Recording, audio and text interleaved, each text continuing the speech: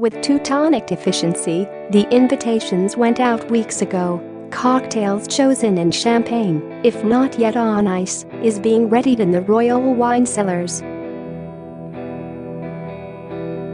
Princess Michael of Kent prides herself on being both a well-organized and generous hostess. The annual summer party which she and her husband, the Queen's cousin Prince Michael, hold in their walled garden is an unchanging ritual right down to the small print reminder on the RSVP cards for guests to wear shoes for lawns. An accompanying letter for this year's shindig advises that chauffeurs are permitted to wait on site but must remain with their vehicle at all times.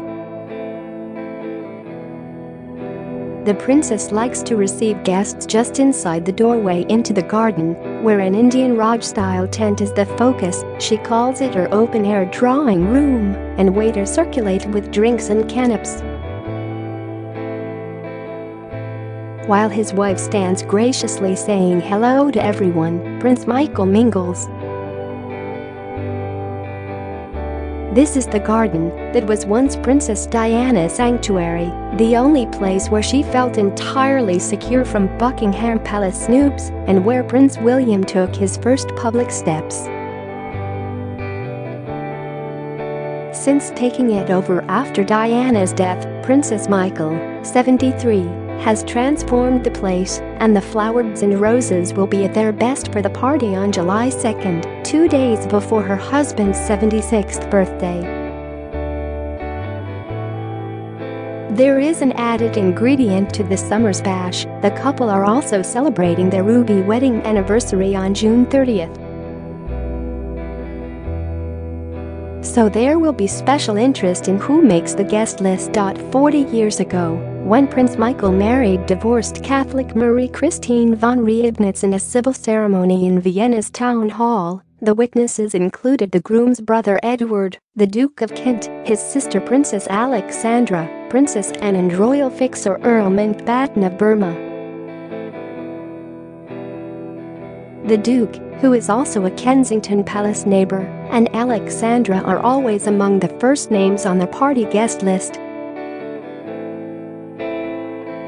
So too are their children, George, Earl of St Andrews, Lady Helen Taylor, Lord Nicholas Windsor, and James and Marina Mowat, who are Prince Michael's nephews and nieces, but who missed out on invitations to last week's Windsor Castle wedding. There might also be a dash of glamour from the younger generation, such as the Duke of Kent's granddaughter, Lady Amelia Windsor. But what about the newlyweds, Prince Harry and the Duchess of Sussex, who are starting married life in modest Nottingham Cottage, just across from the Michaels' apartment?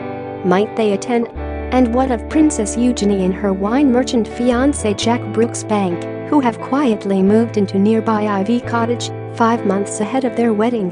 What is clear is that the anniversaries, weddings, parties and comings and goings have shown an intriguing spotlight on the palace, dubbed the poshest public housing project in Britain, which accommodates an extended family ranging in age from Prince Louis at just 33 days old to the Duke of Kent, who is 83 in October. It is ironic that not long after Princess Michael was receiving the key to Diana's secret garden, the very future of Kensington Palace was in doubt. The princess's death, and then that of Princess Margaret in 2002, led to courtiers drawing up a plan to convert the palace into a permanent home for the treasures and artworks of the royal collection. The only stumbling block was that it was still a home for those hard-working but minor members of the royal family, and where would they go? One possibility was that they could retire to their country homes.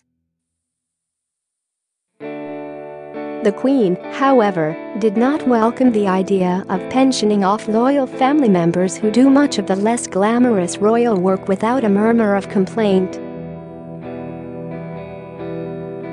And, besides, None has a country home to retire to anymore. The Duke and Duchess of Gloucester gave up Barnwell Manor in Northamptonshire because the income from its farm was not enough to meet the upkeep, and it was leased to an international antiques company. They do, however, have a small weekend cottage in Gloucestershire. As full-time working royals, the Gloucesters and the Duke and Duchess of Kent, whose home is Wren Cottage, close to Harry and Eugenie's homes, live rent-free. As for Prince and Princess Michael, after being obliged to take over the £120,000 a year rent on their palace apartment from the Queen following a public outcry, they sold Netherlipiat, their manor house in Gloucestershire, to Labour peer Lord Drayson for £5.75 million to pay for it. Asked if it would have been better to have bought another home, Princess Michael admitted, "We did cost it out, but we'd have to rent garages and an office. And the thing is security. Security is very expensive. So we'd have to pay for that as well." Friends of the couple say they will never leave Kensington Palace. KP means everything to them, says one. Michael is an HRH, the grandson of a king, George V, and the Queen promised when they married that they would always have a home at the palace. So what is life like in this aristocratic communal settlement, and do they all rub along, or are they daggers drawn? Last month, Ottish Tassier, ex-boyfriend of the couple's daughter, Lady Gabriella Windsor, penned a lurid article about their relationship in which he called Kensington Palace wildly depressing. He added, all the famous inhabitants, Princess Margaret, Princess Diana, were dead, and those who remained, minor royals and palace secretaries, lived in their long, cold shadow. In perpetual fear, I should add, of being jerked out. But instead of being closed down, the palace has flourished. The arrival of Prince William and Kate, who with their 3 children, now occupy apartment 1A, the 22-room former home of Princess Margaret following a £4.5 million refurbishment, including 2 kitchens, mostly at taxpayers' expense, changed everything. As Tassier wrote, Will and Kate arrived to liven up the place. Harry followed, with Meghan moving in with him after their engagement. How long they will stay in Nottingham Cottage remains to be seen. A modest, 2-bedroom dwelling, it was traditionally occupied by royal retainers, home to Princess Margaret's longtime private secretary Lord Napier, and later Sir Miles Hunt Davis, Prince Philip's private secretary. Before Meghan arrived, it was like a student or soldier's digs. A friend of Prince Harry who visited him there says, simply furnished but with pictures on the walls from the royal collection. The young Duchess has changed all that with throws, scatter cushions and scented candles. In royal circles it is widely expected the couple will trade up and move into the Gloucester's 21-room pile apartment 1, right next door to William and Kate. The 2 properties have adjoining front doors. The Gloucesters, said to have made the offer themselves, might in exchange receive the home lived in by Lord Christopher Jeet, the Queen's former private secretary. The father of 2, who quit last October, was permitted to remain in his apartment until the end of the school year. If Harry and Meghan move next door to William and Kate, it will certainly be exciting and inevitably bring back memories of the years when they were boys living with their mother in apartments 8 and 9. It is also likely to become the focus of a new royal social salon. A glamorous crowd will be making its way to Kensington Palace. Even so, neither Harry nor William are likely to make it onto Princess Michael's party guest list. One friend of the princess says, "I asked her how much she saw of Harry and she said she never saw him." That's the thing about KP, they are cheated by Jowl, but their lives are separate. This explains why the children of the Gloucesters, the Kents and the Michaels were not invited to Harry and Meghan's wedding. Even though they all grew up together in the same place, they had totally unconnected lives, different schools, different friends. There is also the matter of the Great Stray Cats controversy. After two of her treasured pedigree Burmese were injured, Princess Michael called in a pest control firm to trap the strays routinely found in the palace grounds. In one of the traps, Diana placed a battery-operated toy cat which meowed just like the real thing. William and Harry, meanwhile, were taught to shout "cat killers" at the pest control workmen. The cats weren't killed, but found homes through the RSPCA. But cats had been a point of conflict between the two women for years. Diana liked to sleep with an open window in summer, and Princess Michael's cats would sometimes climb in and disturb her.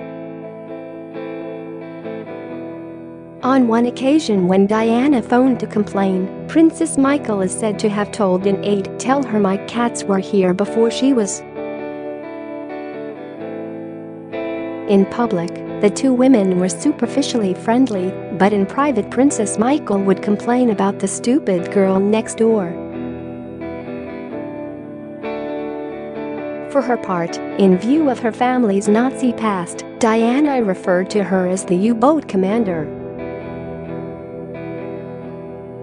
It is also unlikely that Princess Eugenie will be on the party guest list. Princess Michael is no fan of her mother, the Duchess of York.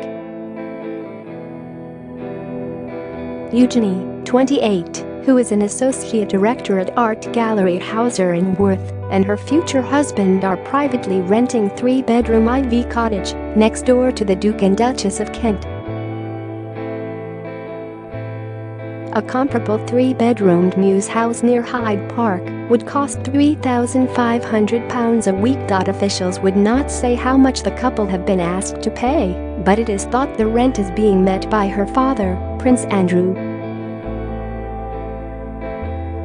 Eugenie had previously been living in a taxpayer-funded four-bedroom apartment in St. James Palace with her sister Princess Beatrice, 29. Brooks Bank, 31, and Eugenie will marry at Windsor Castle in October. The couple have been together for 8 years after being introduced by friends in the Swiss ski resort of Verbier, where her parents have a £13 million property. Ivy Cottage was formerly the family home of the deputy director of the palace's property section. It has been earmarked for Eugenie, though her plans to move in were marred by an alleged row over who should pay the thousands needed to repair a damp problem. It remains unknown whether public money was spent refurbishing the cottage. A source close to Eugenie says she is thrilled to be living next door to Harry and Meghan. Harry and Eugenie are great mates, the insider says. She was one of the first of the royals to meet Meghan. For all the HRHs, the palace residents also include courtiers, who have around 16% of their salary deducted for the privilege, domestic staff and senior military figures. Even members of the public pay the market rent for accommodation, including a cosmetics boss and a city high flyer. In return, they get armed police security, their own telephone switchboard and a team of craftsmen and gardeners. Among residents are the Queen's Page Barry Mitford, Buckingham Palace foreman and furniture conservator Richard Thompson and senior surveyor Lewis Randall. They are all said to get on with their lords and masters. But when your home depends on job security, it can be unsettling. For example, when the late Sir John Riddell was removed as Charles's private secretary, he complained not about his sacking, but that his wife had just spent a large sum on made-to-measure curtains they could never use. For the older royals, the new arrivals will mean little change to the rhythms of life at Kensington Palace.